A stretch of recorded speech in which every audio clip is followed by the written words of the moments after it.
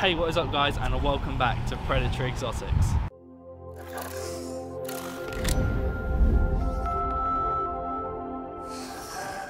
So we have just endured a 5-hour journey and a stay overnight because we are here at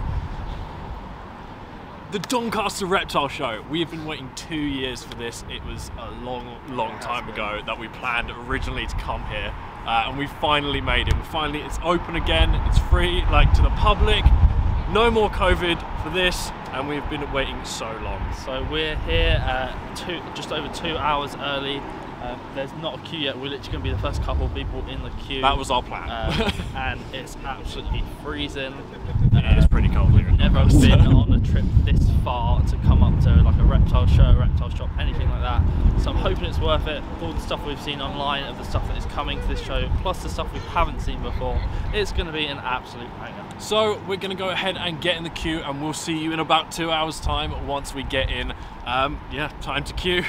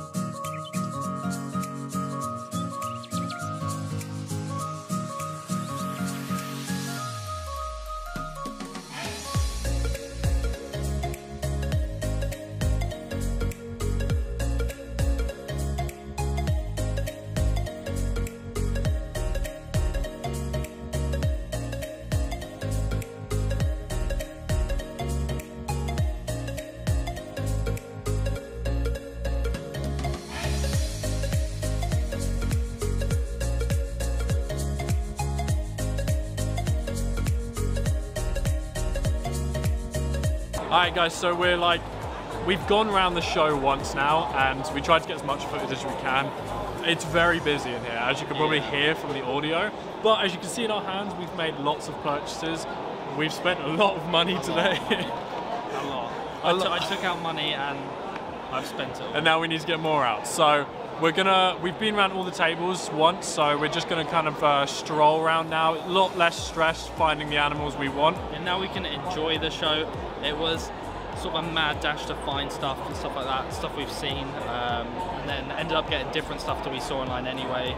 But now it's like a weight's been lifted. We've got the stuff we wanted. Now we can just have a chill, appreciate all the different animals that are around. So now it's time for round 2. Let's go.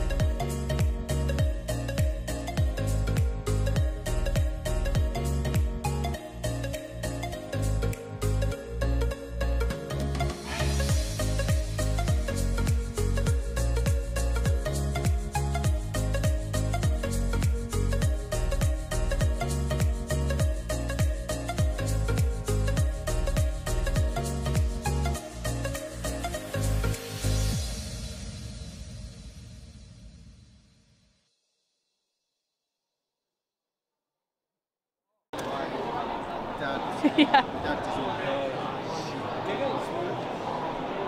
Nice one. Cheers, guys. Thank you. How's it going for your show so far?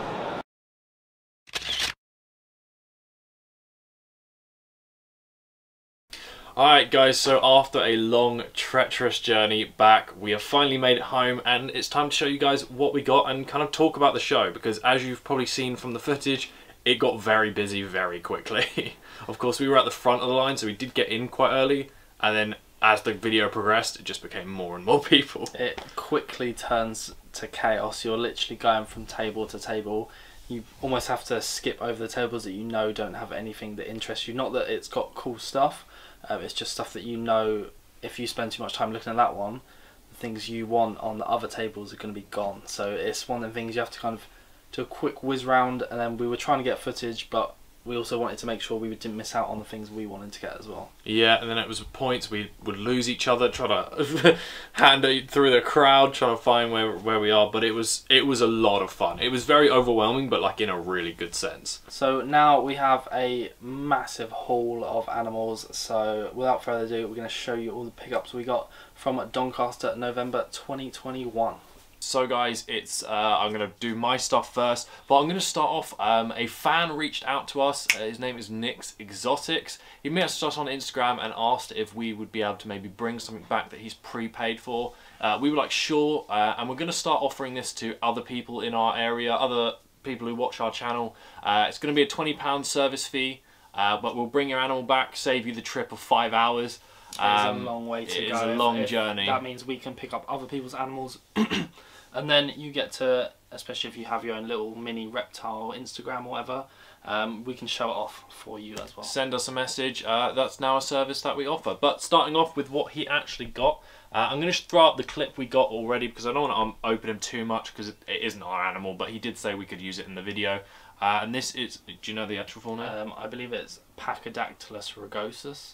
And the common name I think is like the rough-toed gecko or something like that. So I'll show up the better footage we got earlier, but that's him inside, and the guy's going to come pick it up tomorrow. We do want to mention that if you're wanting to use the service of us going there, you have to pick it up within 24 hours because we can't house it for so long. But that was pretty cool. It's a very cool gecko. It is a very cool gecko. That's an adult male as well. It's a very small sort of micro gecko, pygmy gecko type thing. We're a little jealous of what he's picked up, but we were chatting to the guy that he prepaid it off, and we ended up buying some stuff from his table as well. So moving on to what I actually got for myself. As you know, every time I go to one of these expos, I get equipment and stuff I'm going to use. So I got 2 bags of moss, I got some springtails, and I got some fruit flies. That was just the general material stuff that I got. But time to move on to the actual animals. So I'm going to start off with a new snake of mine. This is my first ever Kenyan sand boa. It is an anery, and it's het for albino. And as you can see, I'll get him out now. This is an adult male. And look how cool this guy is. Awesome colours, very different to the ones we currently have. But there he is, I'll try and get him up to the camera for you guys. Very nice, very docile. We spoke with the guy that we bought this off of for ages, and you'll see that Tom bought some stuff off him as well. This guy made definitely a nice profit off of us because he had some cool stuff. But this is the Kenyan sand boa. I haven't thought of a name yet. I wanted to call him something like Oreo just because he's got the brown and the white. But leave some suggestions down below because we always love to hear what you guys think we should name our animals. I'm going to pop him back before he escapes. But the coolest thing about this sand boa is actually it's het for albino as well. So the anery or axanthic, when you mix that with a visual albino, you can get the snows. So we do have a few different axanthics and albinos within the collection. So our project is to eventually get a snow sand boa, which is going to be awesome. Now, moving on to the next animal I got. I did only get 2 this time. I had a goal of what I wanted to get, and I completely achieved the goal. First up was the snake. Second up, as you know, we've been looking into breeding crested geckos, and we've got 1 female, but we wanted to get another female. This one's already named it as soon as we saw it at the show. I'm going to get her out. Super friendly, as you can see, about to go into shed. But this is going to be named Eclipse. So we've now got Lunar and we've got Eclipse. And as you can see, a much darker variation. It's got some cool genes in it. This was a Halloween project kind of morph they were working on. Very cool, and she is definitely wanting some action. To get active because they've been away in the tub for so long and such a long drive. But very cool. I'm going to try and get her in, but you might as well move on to Tom because every time I try and put her in the tub, it's a bit of a challenge.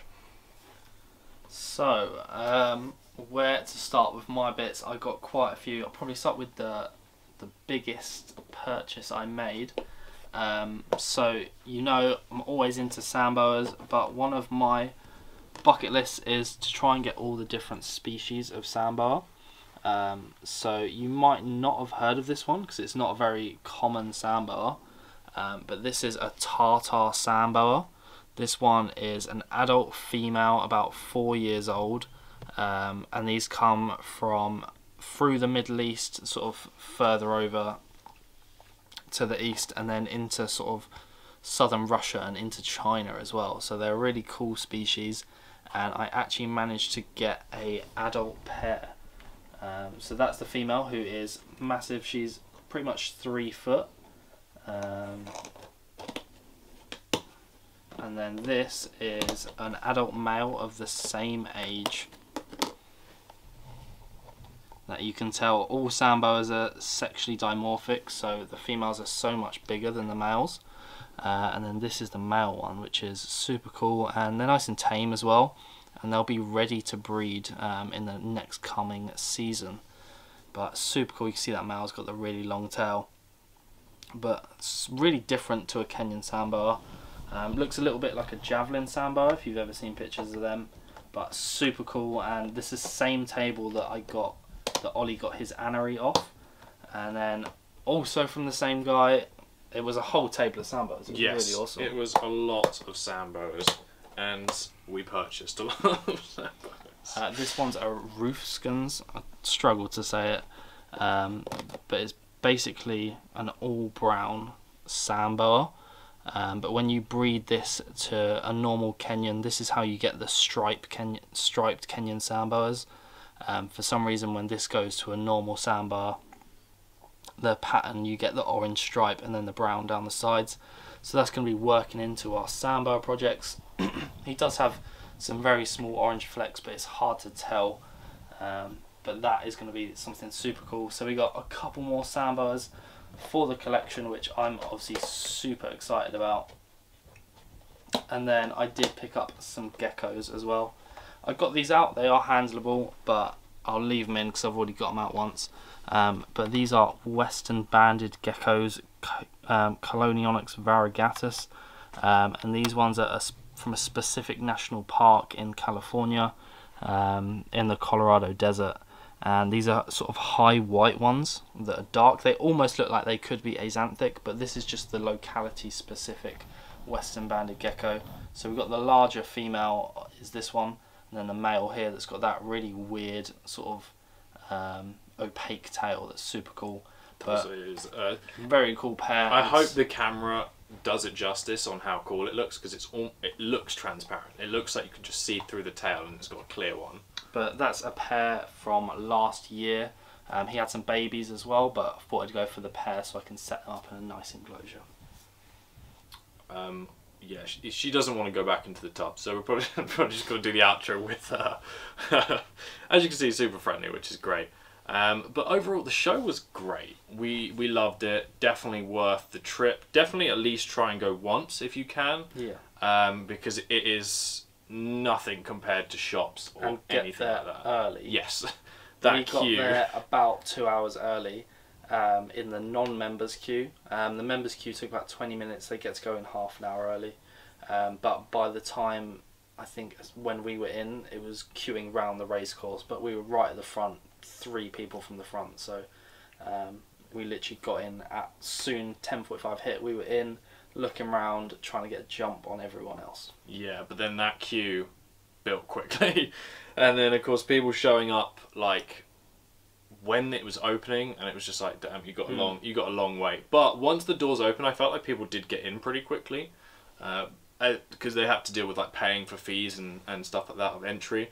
But overall, get there early. It's a great show, and we had a lot of fun. And as you can see, the bank accounts definitely took a little hit on the trip here. So if you have enjoyed this video, if you enjoyed all of the Doncaster footage, please leave a like on the video, comment down below what was your favourite at the show that you would have got, and what was your favourite animal that we picked up here today. Yeah, and let us know if you got anything. If you were there and we did miss you, let us know what you got, because we tried to find out what people were getting, but of course, like you saw, it was very busy. But yeah. So make sure you subscribe to this channel, because as you can see, we've got so many more reptiles that we need to set up tanks for, and the future breeding projects that these are all going to be involved in. So make sure, like, comment, subscribe, and we'll see you in the next video. Bye guys. Hey, what is up, guys? So yeah, I'm just editing the video. I wanted to say thank you guys for watching. As you can probably tell towards the outro, we were very tired. We'd spent most of the day in the car, you know, traffic and all that, and we were absolutely exhausted, especially having done Doncaster the same day. So I wanted to make sure you guys enjoyed the video. Don't forget to leave a like, comment, like, and subscribe like we said in the video. But we just wanted to give a massive thank you to everyone at Doncaster. You guys host an amazing expo, and we can't wait to go again next year. And hopefully we're going to get better footage. Being our first Doncaster, it was quite overwhelming. You know, we didn't get all the footage we probably maybe wanted to show you guys, because we were just enjoying it. So we were kind of just taking a moment and enjoying the show itself. But we did have a lot of fun. So thank you once again, and of course we'll see you guys in the next one. Bye guys.